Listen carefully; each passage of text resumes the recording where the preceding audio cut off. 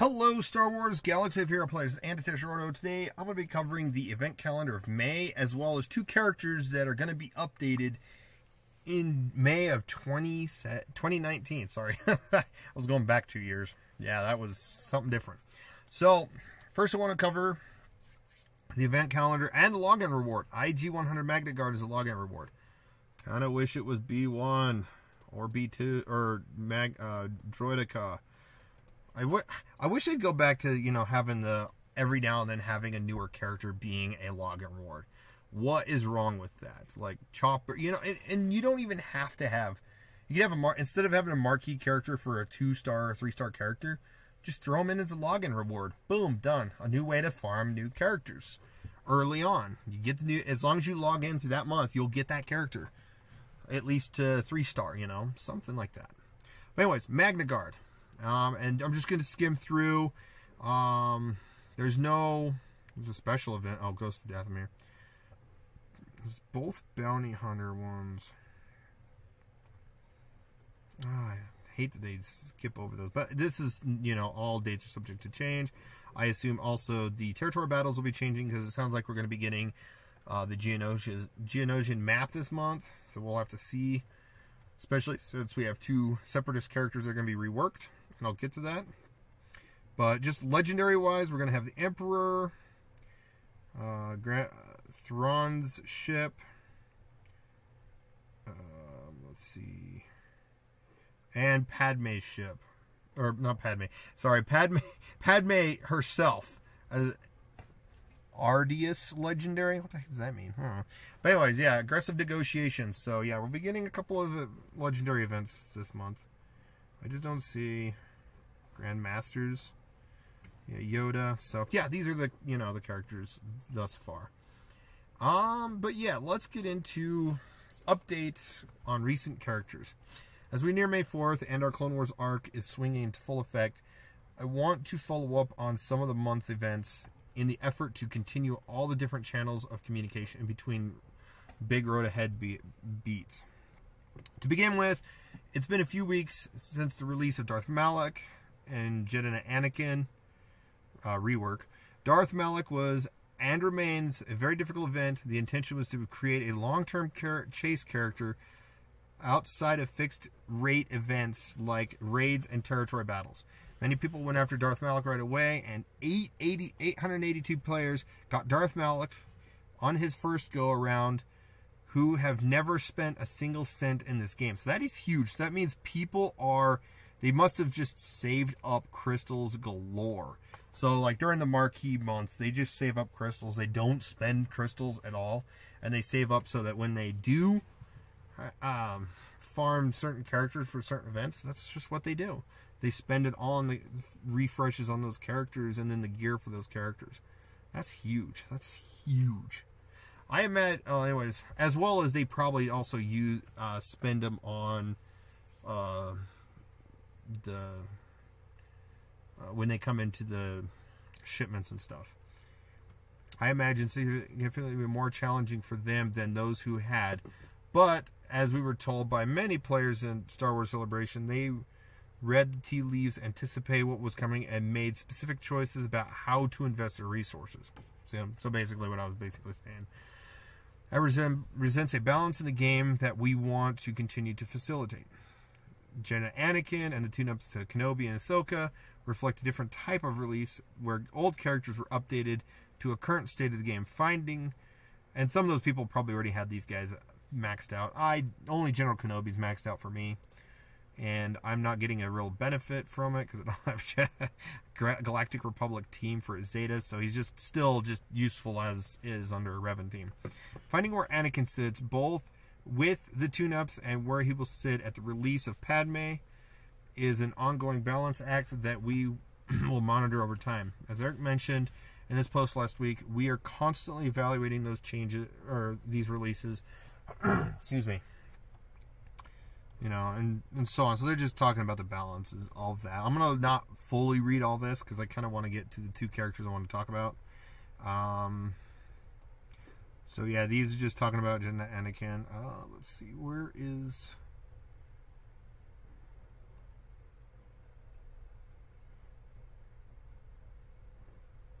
Okay, I'm sorry. Oh, here it is. So, it's a number 2. While we don't intend to pre-release info about all characters' events, we'd like to dial back on the feeling that you have no idea what's coming. To that end, we wanted to let you know that later in May, we are going to be releasing reworks for Count Dooku and Nute Gunray as part of the lead up to the dark side Geonosis territory battle. Because this time around, they're going to go dark then light. Instead of light dark, it's dark then light. These characters are meant to fit into the territory battle specifically, and Nute Gunray is getting a specific significance rework that we will share closer to his rework, and may result in some manner of refund or for current investments. So he probably will get possibly a gear and or a ability refund. So if you've worked on them for like those random Night Sister zombie and spirit, or not spirit, Night Sister acolyte combos with even Leia and whatnot, yeah, you'll be getting a refund. Will they be getting rid of the stealth on his leadership? I don't know, but I'm gonna go over to Nute Gunray really quick. This is what his kit looks like right now. He doesn't have so we might get a Zeta leadership, which would be good. Nute Gunray was, a pretty, significant leader to the Trade Federation, as well as later in the game, or later in the story to the Separatist Alliance. So, will we get something like that? I don't know. We'll have to see. But yeah, stealth allies. So let's see. Deal physical damage to target enemy with 70% chance to gain stealth for 1 turn. I don't know if they'll keep that. They might. It would be kind of nice to see, Cowardly Shot. He was kind of a cowardly kind of character too. So, yeah, he's definitely, definitely.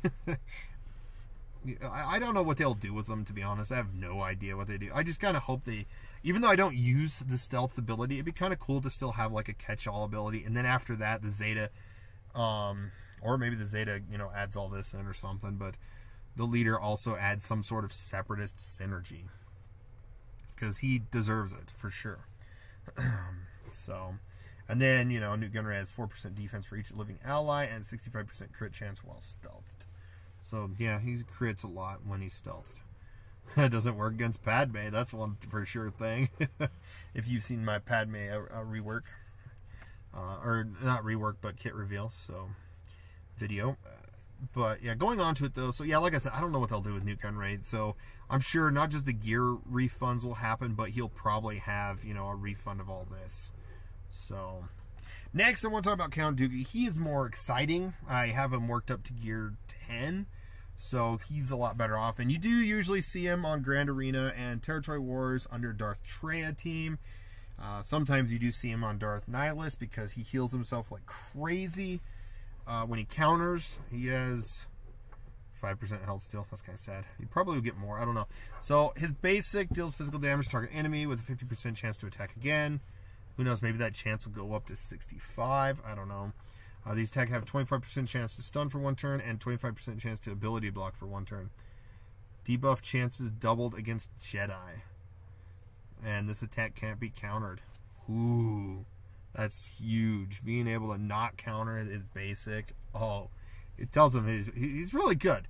I do want to say, I want to skip down to this really quick. I want to see his Zeta ability turned into, the name of it at least, turned into Makashi. Because he's a Makashi master. The form 2 Makashi. I think I'm saying it right. Yeah, for some reason in my head it sounds weird, but it's the fencing style of lightsaber dueling. So hopefully that. Anyway, so Force Lightning deals special damage to target enemy with 50% chance to shock and stun them for 1 turn, and a 50% chance to stun a random enemy. Too bad it wasn't stun and shock. Debuff chances doubled against Jedi. So Jedi teams, fear the Force Lightning. I would not mind because of how unique of a character he is, and I only see ever one version of this character, unless they go deep eventually in their 5 years, this 5-year plan, and we get to see and they turn this one into Darth Tyrannus, and then Count Dooku is the Jedi you get the Jedi version, which is Count Dooku. I don't know how they would play that, because he is Count Dooku of Sereno. So, but anyways, so I'm sure this ability would change. But like I said, he's as a unique character. I don't see him making another appearance in this game. So giving him another ability to use against the enemy would make sense. How they would do it, I don't know. Just some cool lightsaber ability, or some way to like buff himself up for 1 turn or 2 turns, or something kind of similar to CLS, where he goes kind of offensive defensive a little bit. I don't know. Maybe his offense defense means, you know, he takes some of his counter chance and gives more offense or something. I don't know. This leadership definitely needs a huge overhaul, so we'll have to see what they'll do with that. So I don't think he'll have that anymore. But Master Technician, one thing I would love to see about this ability is give it Separatist allies have 50% counter chance. Give him a counter chance leadership. I feel like he deserves it. He's really good at figuring things out, like when Obi-Wan Kenobi disguised himself as a bounty hunter. Count Dooku kind of figured out that, and so, you know, they thought they had won, but he countered back by himself against Anakin, eventually Obi-Wan, and Palpatine. Even though at that time it was kind of the ruse and plan to try to capture Palpatine the first time. And it failed.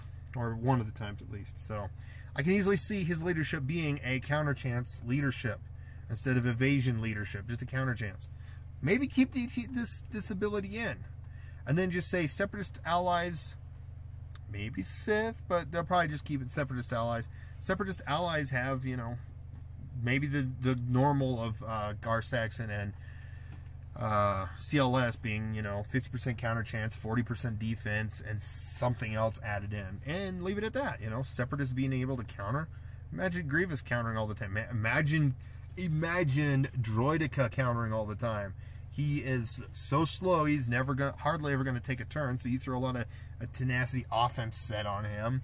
High tenacity, high offense on everything else, and just watch him go to town, you know. AoE, Droideka's attacking back. AoE, Droideka's attacking back with that pure defense. So I would love to see that. So going on with his, like I said, you know, name change, but Count Dooku has 100% counter chance. In addition, whenever he attacks outside of his turn, he deals 30% more damage and has 25% chance to gain 45% turn meter, recovers 10% protection, and gains crit hit immunity for 1 turn. I forgot that this was shut down by Darth Malik. But anyways, they'll probably take the turn meter away, which is crappy. So instead, just give him 45% tenacity. So or just make him immune to daze. That'd be kind of cool. And annoying at the same time. Can't shut him down unless you fracture him. Fracture or isolate him or something. I don't know. He recovers 10% protection and gains crit immunity for 1 turn. Crit hit immunity for 1 turn. That's good. Maybe, but one thing Count Dooku tends to be is a bit squishy, so maybe giving him like 15% health and protection, because he's more of an no, he's a support. Why is he a support? Is he more of an attacker? But if he's a support, fine. We'll go with it. He's a Sith support. Maybe he would be, but you know, give him some more health and protection, like, you know, 15 to 25% max health and protection, or like 15% max protection and 25% max health, just to give him some recovery, or some more, you know, get him out of being super squishy. Because look at this, 28,000 health. Knock it up like 5,000. That'd be great. And then maybe give him some more health still. You know, 15% health still or something. Or maybe, you know, even throw that into the leadership would be kind of nice too. So, but yeah, that's kind of my thoughts on Count Dooku and Nute Gunray. Now, obviously not much thoughts on Nute Gunray, but I just wanted to cover the fact Nute Gunray does have a Zeta ready to go. They'll probably rework this to be a Zeta. He'll probably get another ability. He'll probably just have a basic blaster ability and 2 like unique abilities, or maybe just keep the 1 unique ability, and that's kind of like a buff to Separatists, or, you know, a debuff to opponents, kind of like Tarkin's 1 debuff is debuff all the enemies with these debuffs, and then that's all he does. Who knows? But other than that, let me know what you guys think in the comments below. What are your thoughts on the reworks for Count Dooku and Grievous? What will they do with them? What won't they do with them? Come on, throw your predictions down in the comments. Thanks for watching. I really appreciate all those watch videos I make, and you guys have a phenomenal day.